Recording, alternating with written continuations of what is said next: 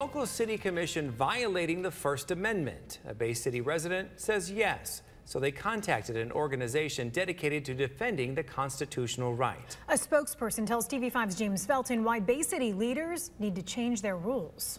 The city commission's rules that ban during public comment period of city commission meetings any comments that demean city officials or officers or employees, or comments that make quote derogatory comments directed at another person, or comments that use vulgarities. Those are the three policies that we are targeting. Aaron Turr, Director of Public Advocacy at the Foundation for Individual Rights and Expression, tells us the rules for public comment at City Commission meetings in Bay City violate the First Amendment. Turr says the public comment policies are unconstitutional because they target speech based on the viewpoint it expresses. So a public commenter can heap praise on city officials all day, but the moment that they say something that a city official subjectively thinks is demeaning, they violated the city code.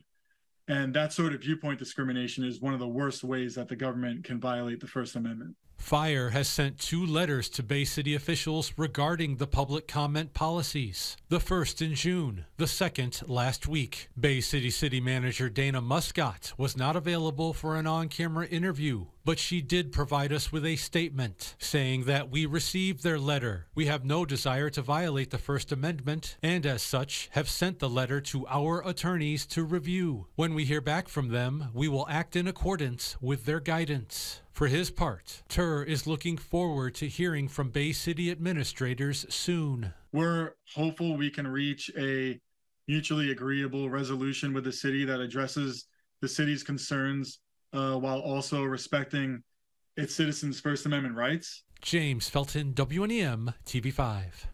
He also tells us all legal options are on the table if the Bay City Commission does not change its public comment policies to align with the First Amendment.